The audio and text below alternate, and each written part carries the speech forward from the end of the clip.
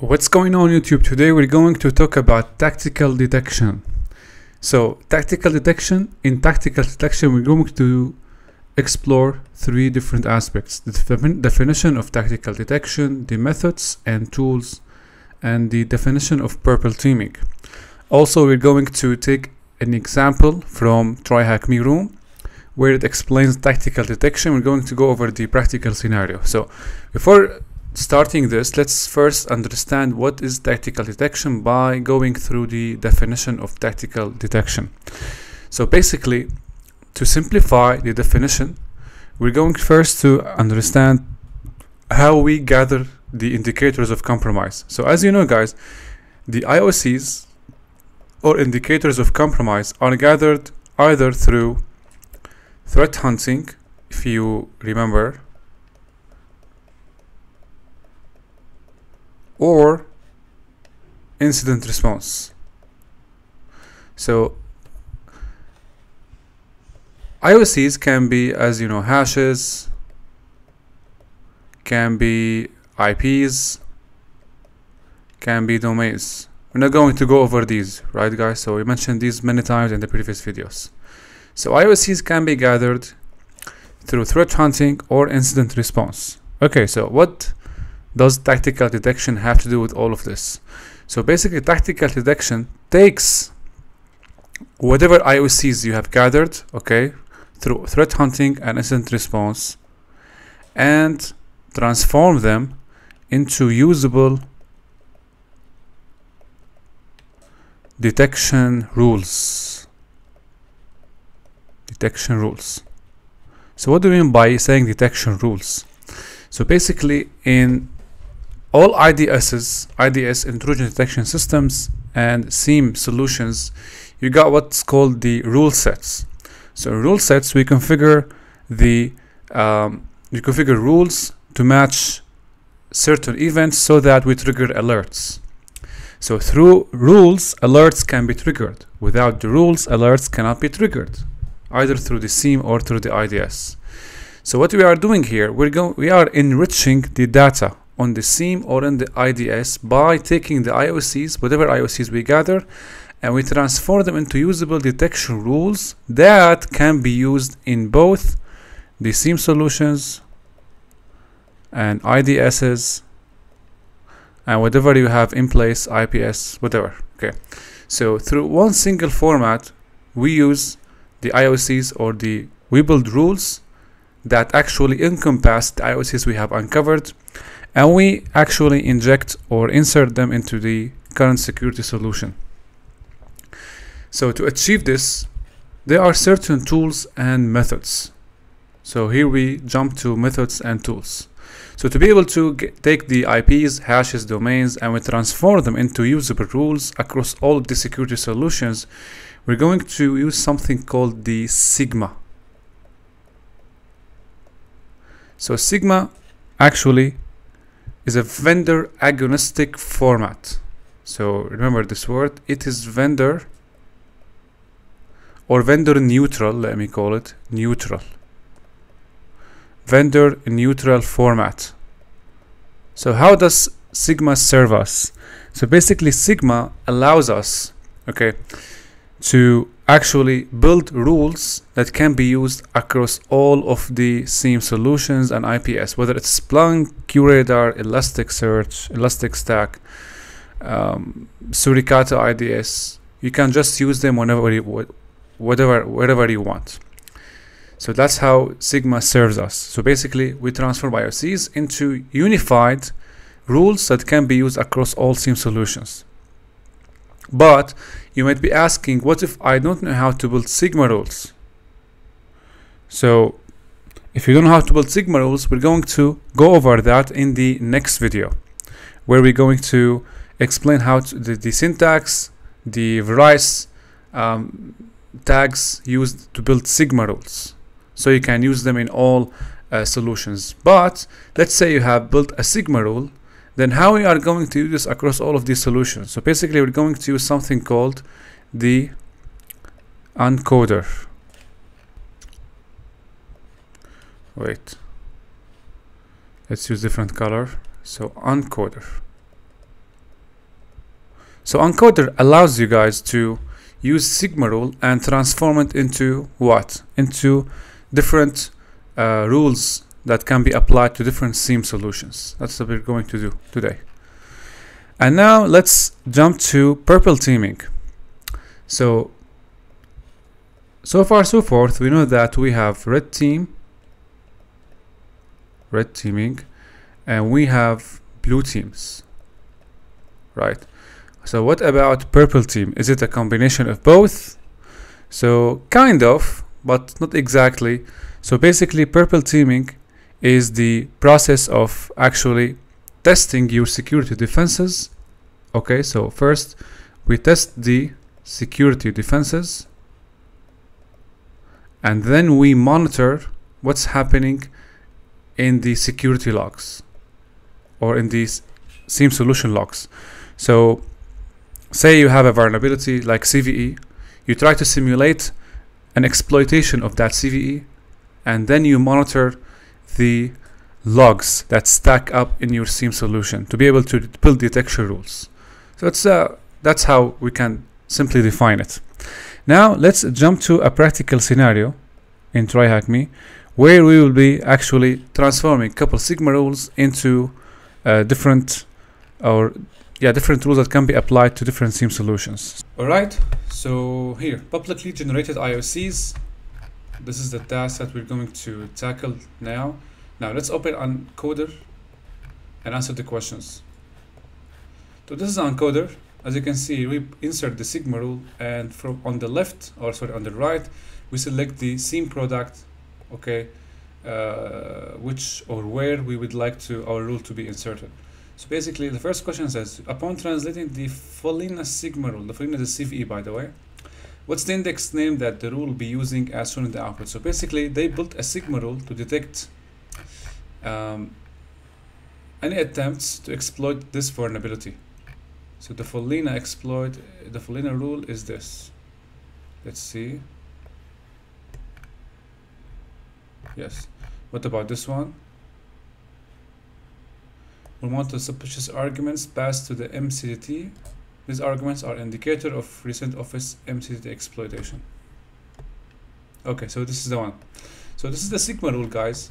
An example. So after we learn how to build Sigma rule, all right, we actually transform it into the corresponding SIEM solution. So here the question is saying, upon translating the Follina Sigma rule, what's the index name that the rule will be using as shown in the output? So we translate it to, I guess, elastic. Let's see what's the instructions here. So here, downward, select Sigma into elastic alert. So basically elast alert. And we click on translate. As you can see, this is the index. Now basically what we are going to do, guys, we can take this rule and we can insert it directly into Elastic Stack to be able to get alerts on any attempts on the CVE. So this is the rule. Now the question is saying, what's the index? It is here. It is win log beat dash asterisk. What's the alerted subclass as shown in the output? So basically a subclass is part of a main class. That's the main class, alert, and this is the subclass, debug. So everything with actually two columns, it's a class. Everything without everything with dash under the main class is called subclass. So it's debug. Change the encoder output to elastic query. Okay. Elastic query, it's here. Translate. Alright. So which part of the elastic output looks exactly like the elastic query? Elastic alert. So we saw the elastic alert a while ago. Now what part of elastic alert looks exactly like the elastic query? Let's go back to elastic alert. So that's the elastic query, as you can see. It's basically a filter to determine if there is an actual exploitation of the CVE by using the MCDT executable. Now if we go to elastic alert, now this exact part exists here. Now it might be tempting to say it is query string, but it is not, it is the filter. Translate the log4j sigma rule into a Splunk alert. So basically we have a log4j here, sigma rule.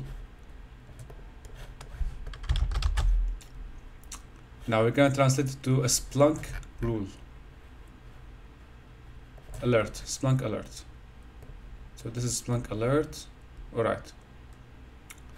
Okay. So what's the alert severity as shown in the output? Let's go through the alerts in Splunk. Basically, as you can see, there is alert.severity equals to 3, and that's the description. So it is 3. What's the dispatch earliest time value? So dispatch earliest time value, it's minus 60 minutes. And change the encoder output to Splunk. What's the source as shown in the output? So we'll change to Splunk. And this is the source win event log. Now, I don't need to explain again, guys. You know what we are doing here. We're not just answering the questions. We actually, as I told you, transforming the IOCs into Sigma rules by writing the Sigma rule and then transforming the Sigma rule into a Splunk or any SIEM solution alert or rule that you can route it directly into your solution to enhance your tactical detection capabilities. Alright, so that's about this task. Now there is another task talking about tripwires. So let's explore this task. So in this task, if we skip directly to the questions, yeah, so we have these. So the concept of tripwires, guys, is to be alerted on any activity taking place on your sensitive files. That's what we mean by tripwires. So let's see how we can build some tripwires. So first, let's say we have a sensitive directory or sensitive, yeah, let's call it secret. And inside secret, we have a file called secret recipe. So inside, it's supposed to be a text file. So say we have another sensitive file called secret blah blah blah. Inside this file you have some sensitive text, say sensitive text. We save that. Now that doesn't matter what's the content. What matters is we understand the concept. So here tripwire is a way to monitor any changes or attempt to access, modify, write, delete, or read the sensitive objects in your environment. So to do that, we're going to right click here, properties, go to advanced, auditing, add, select principal, and from here we select the users we want to monitor. Those users we want to see if they try to or they attempt to read, write, delete, or access the object. So for the simplicity, we write everyone. We check the permissions we want to monitor. So we're going also to check write. And as you can see, we're going to check for all events whether they succeed in accessing the file or fail. We're going to select all, and as you can see, applies to folder and subfolders. Everything inside the secret folder and all of the subfiles. So okay, apply. Okay, so how to monitor? So now we're going to open the event logs. So to be able to monitor, as you can see, the 4663 is an object that's attempted to be accessed. So we're going to search for this and see if we have one. So find,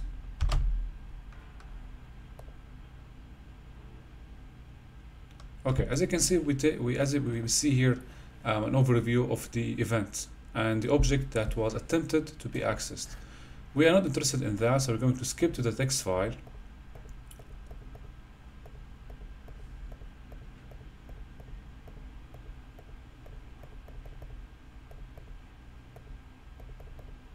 As you can see, we have many events.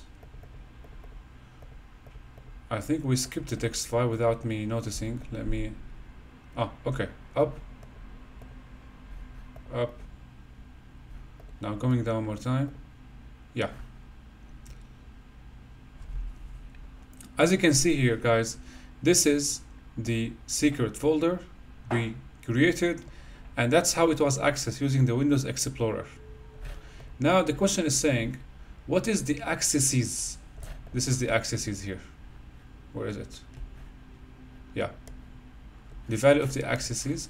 Value in the log details when you try reading our secret documents contents via CMD. So we're going to go back, close this one, open command prompt, and assume that the person tries to open the document through CMD. So we're going to say type secret. So as you can see, we access. Now we should be able to see this in the logs. So the event log is 4663. I'm going to search for this.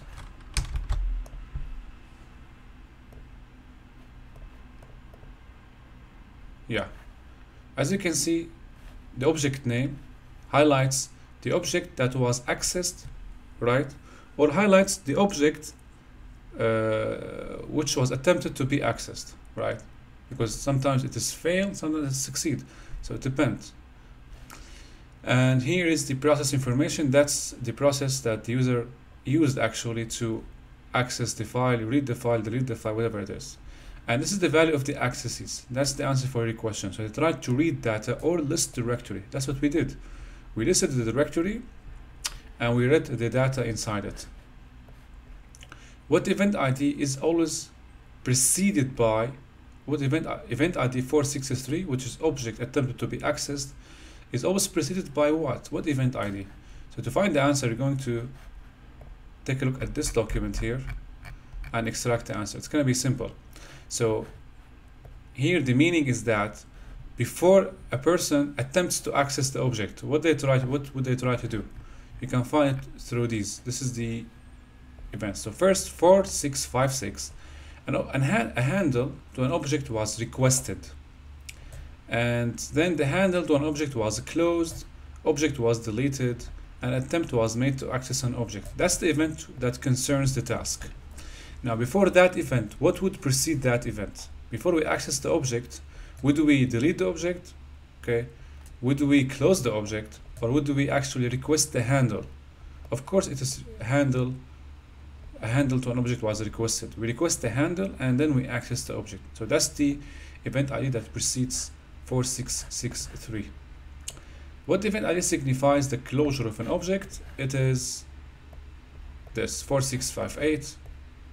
And event ID 4658 closing an object helps determine how long a specific object was open. So in addition to reporting that an object was closed, it also reports how long it was open.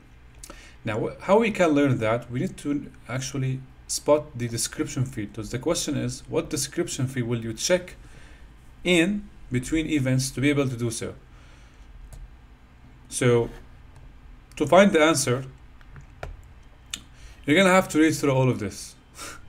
But another way is to search. So maybe you are interested to search by saying long. To determine how long a file was open, simply look for an instance of event ID 4658, yeah, signifying an object was closed, that has the same handle ID as the preceding event 4656, this one. So 4656, it's an event that signifies that a handle to an object was requested. Okay, so basically we actually query the handle to be able to find out how long it was open. It signifies the period between requesting the handle and closing the handle, or closing the object. So yes, that was it, guys. These are the answers for these two tasks. Now regarding purple teaming, questions are easy. Nothing is out of the ordinary. So that was it, guys. I hope you like that, and I will definitely see you in the next video.